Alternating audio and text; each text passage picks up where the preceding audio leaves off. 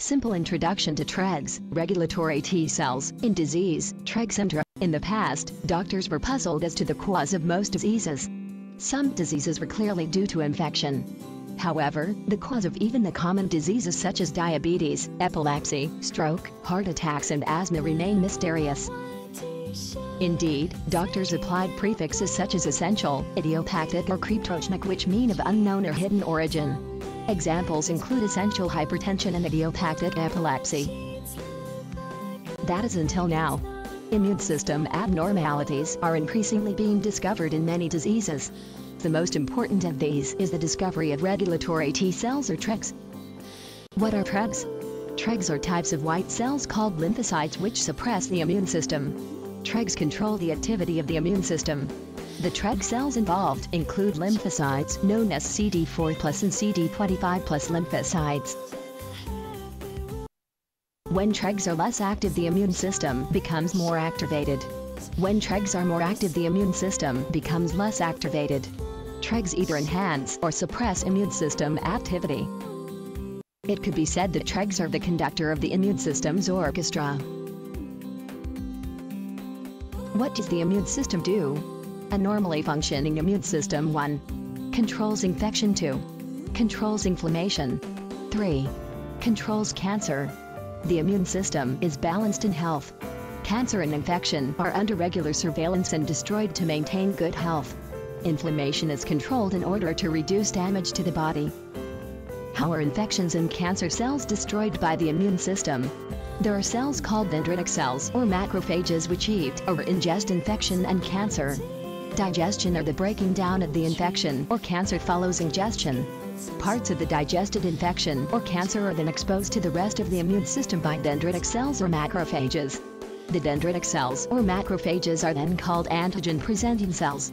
The antigen-presenting cells present the digested material, now known as an antigen, as MHC or major histocompatibility 2 complexes on their cell wall. At this stage, it should be said that other substances such as food are also dealt with in the same manner as infection and cancer by the dendritic cells and macrophages. What happens next? TREGs identify antigens as self or non-self. Antigens are divided into 2 types, exogenous and endogenous. Examples of the exogenous antigens are the following: 1.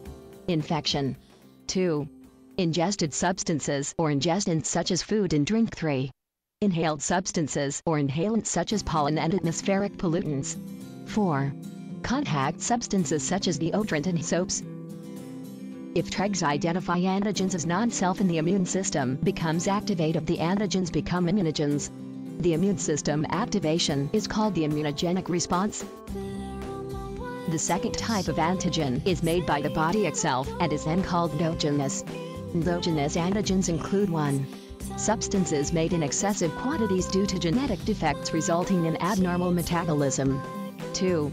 Substances made in normal quantities but structurally abnormal due to genetic defects and abnormal metabolism. 3. Cancer cells resulting from uncontrolled division of cells due to various causes, often genetic.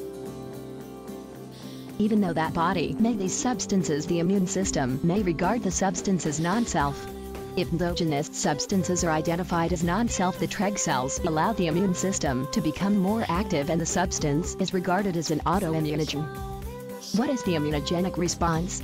The immunogenic response results in other lymphocytes becoming activated. These lymphocytes are known as helper T cells.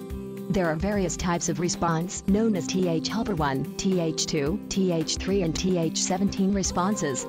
Abnormal TREG control of the immunogenic response is now regarded as the underlying cause of many modern diseases, for example, allergy, atopy, and autoimmune diseases.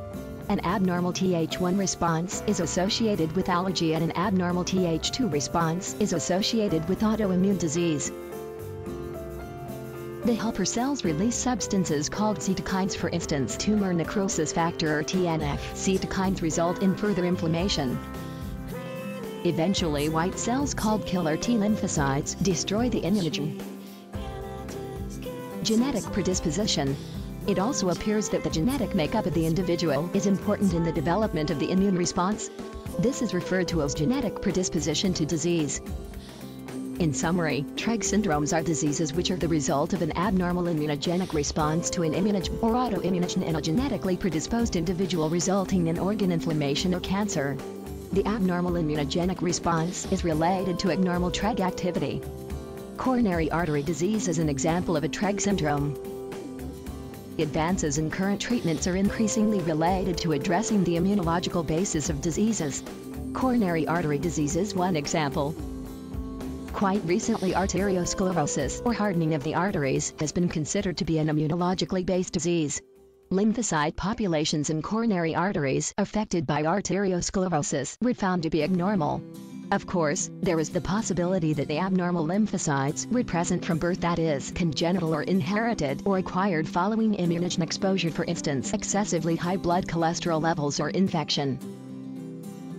It has been known for some time that patients with abnormally high blood inflammation markers, for instance C-reactive protein or CRP, have an increased risk of developing coronary arteriosclerosis. This would correlate with an ongoing abnormal immunogenic response in the coronary arteries.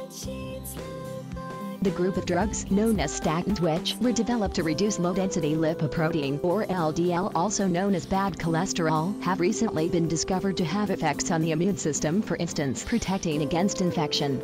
It may well be that the statins do not reduce the risk of heart attacks or myocardial infarction by simply reducing the LDL number, but in fact act on the arterial lymphocytes and the immunogenic response.